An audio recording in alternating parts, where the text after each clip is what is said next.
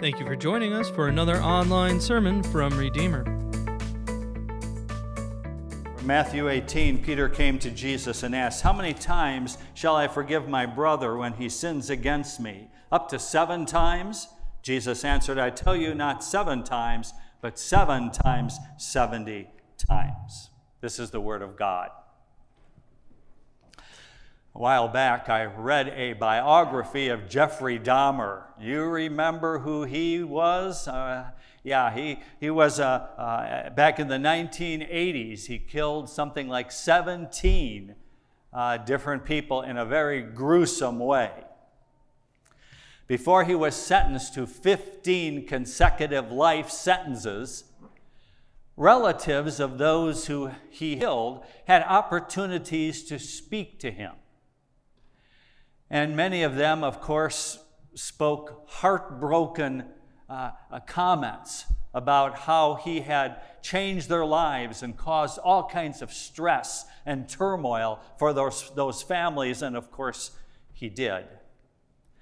But one mother began to speak quietly and deliberately.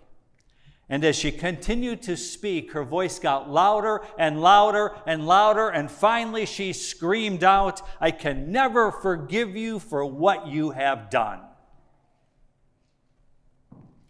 How could anyone forgive someone who was as brutal as Jeffrey Dahmer? Simon Wiesenthal is a Jew who survived the Nazi concentration camps, but he lost 89 friends and family members to the Nazis in those camps.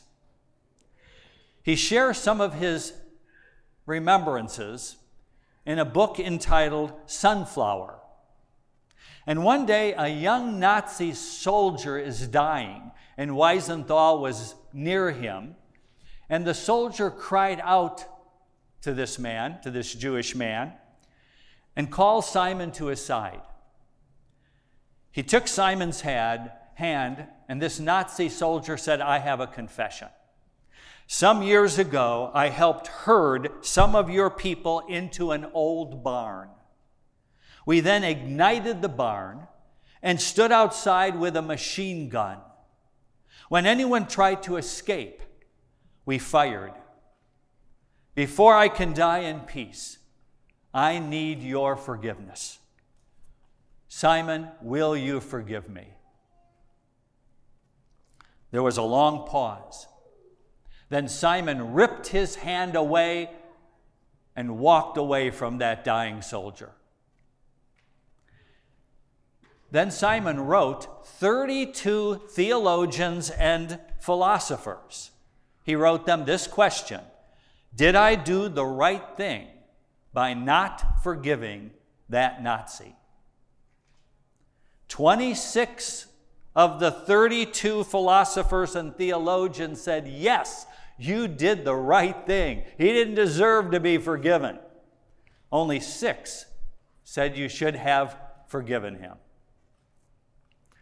Forgiving can be tough. When someone has really been nasty to us, we want them to suffer. We want them to pay. Sigmund Freud, the psychiatrist, once said, "One must forgive one's enemies, but not before they've been hanged." Comedian Jimmy Durante once said about an enemy, "I couldn't warm up to that guy if we were cremated together." A millionaire owned an unusual lot in a large city. It was a few yards wide and 100 feet deep. He couldn't do anything with that lot. So he tried to sell it to one of the neighbors on either side. Well, neither of the neighbors wanted to buy that skinny piece of land. So this millionaire, in anger and bitterness because his neighbors would not pay for that piece of land, he built a house on that land, a few yards wide and 100 feet deep, and he lived in that house the rest of his life out of spite for his neighbors. It later became called Spite House. The millionaire would rather live in that house than forgive his neighbors for not buying that piece of land. Peter once asked Jesus about forgiveness. If someone keeps sinning against me, how many times do I have to forgive him? If I forgive him 7 times, would I be considered a really great forgiving person? And Jesus' answer still stuns us. Not 7 times, but 70 times 7. Hold on. If you're busy multiplying 7 times 70 with toes and fingers, you're missing the point. Jesus wasn't teaching that we should forgive 490 times, of course. He was teaching this principle. We should be willing to forgive without limit. The Greek word forgive actually means to let go or put away. What we need to do with any of our grudges, our feelings of resentment, our attitudes for revenge, leave those attitudes behind. Not easy. To illustrate the principle, Jesus told a story about forgiving without limit. The story begins with a servant who owes his king 10,000 talents. Now, probably none of you have ever purchased anything with talents, so we need to translate. 10,000 is the largest number in the Greek language. We could translate 10,000 talents as millions and billions of dollars. If you owned the bank accounts of Bill Gates and Donald Trump, you still wouldn't have enough money to pay back this debt. Now, we're not told how this servant accumulated such an enormous debt. Maybe he had the mentality of our American debt-burdened society. Comedian Bob Orban says it this way: every time I look at my 15-room house, my new Cadillac, my 3 kids in Ivy League colleges, and my wife in her full-length mink coat, I can't help but take a reflective puff on my Corona cigar and think, why shouldn't I be $2 million in debt? Perhaps the servant thought, why shouldn't I be millions and billions of dollars in debt? Anyway, the king called the servant and demanded payment. Pay the debt back now. I want it all paid right now, even if you have to sell your wife and children into slavery. I want as much of that money back from you right now as you can scrape up. The servant says, wait a second, just give me a little time. I can pay it back if you just give me a little time. Fat chance. How's he going to raise millions and billions of dollars on a servant's pay? There's no way he could pay it back. Not in a lifetime. He is toast. But suddenly there's a shocking development in this story. The king says, I'm in a good mood today. You don't have to pay back the $1 trillion that you owe me. I hereby cancel your debt. You don't owe 1 cent, no strings attached. Whoa. No question. The whopping $1 trillion debt is forgiven. Can you believe it? Can you imagine the servant's joy? It's like he won the lottery. He runs home to tell his wife and children that he doesn't have to sell them into slavery. Not run home, jump and skip and hop. He can't believe his luck. Well, it so happens he bumps into a guy who owes him a couple $100. What do you think he'll do? It's obvious. It's plain as the nose on your face, at least when you're not wearing a mask. He's been forgiven so much. We know what he'll do. He'll obviously forgive his friend the couple $100. It's obvious. The friend pleads, "Be patient with me, and I'll pay you back." That should have jogged the servant's memory, because those were the exact words he used when he spoke to the king. But in another shocking development, the servant demands the couple $100 right now and says, "If you don't pay, I'm sending you to prison." What is wrong with this man? To even ask for the money back is grossly insensitive. To imprison his friend is monstrous. The forgiven servant shows no mercy, no compassion. It seems unthinkable, even bizarre. And that is exactly the point that Jesus is making.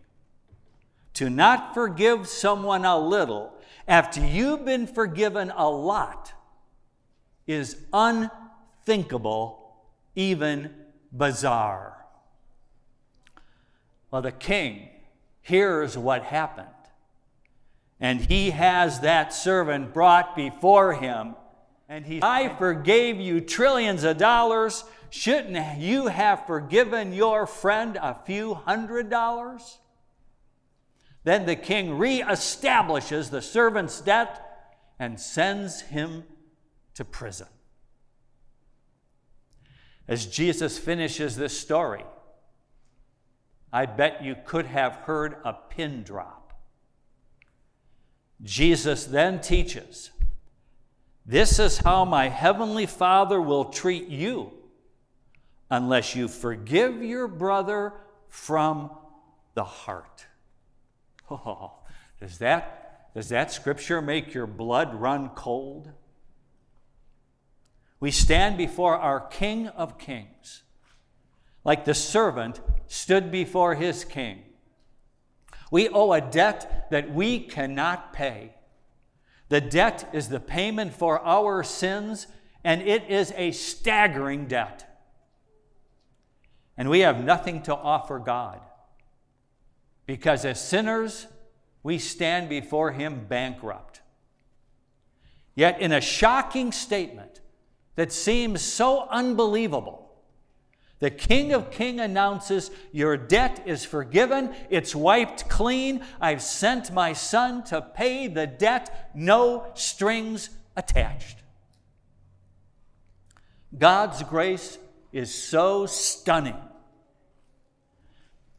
I officiated at a wedding several years ago, and at the reception, the best man toasted the bride and groom with these words: "The bride is stunning, and the groom is just stunned." Well, we ought to be stunned by God's generosity and grace. And now God is watching how we treat one another. Just as God has treated you and me better than we deserve, we are to treat others better than they deserve. Now, what will you do when you come across someone who has wronged you? I know what you'll do. You will forgive without limit. You will forgive with grace, as God has forgiven you. Ephesians 4:32. Let's read it together. "Be kind and compassionate to one another, forgiving each other, just as in Christ God forgave you." Jesus was blunt. If we don't forgive others, our Heavenly Father won't forgive us. No matter how someone betrays us, disarrays us, or plays us, our failures in the sight of God are even greater.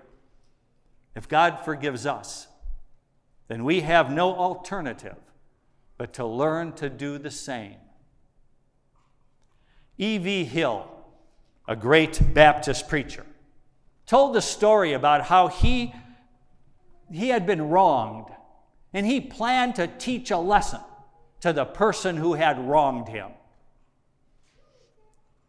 The Lord stopped him. The Lord said, I'm stopping you from hurting this person, from revenge. And Hill says, but he hurt me.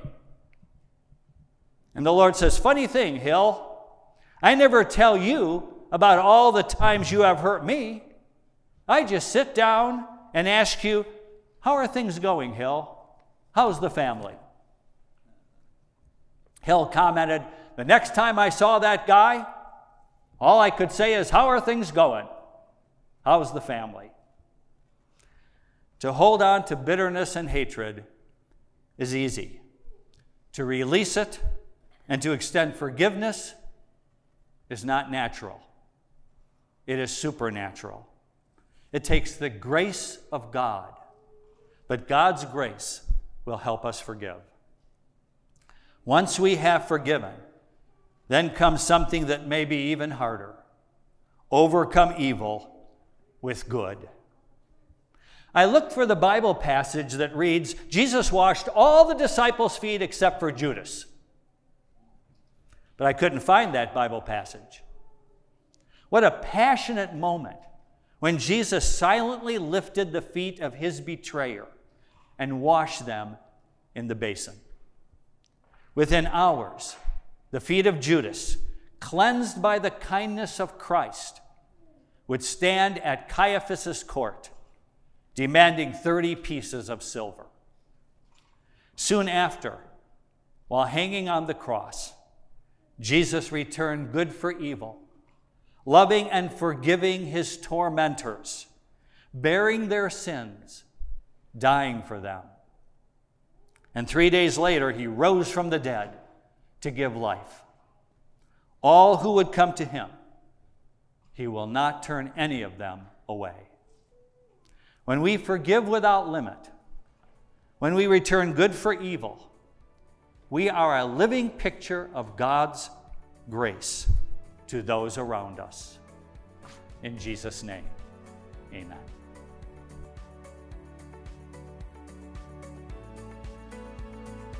We pray that you are inspired by this message. Please join us again next week for another online sermon from Redeemer.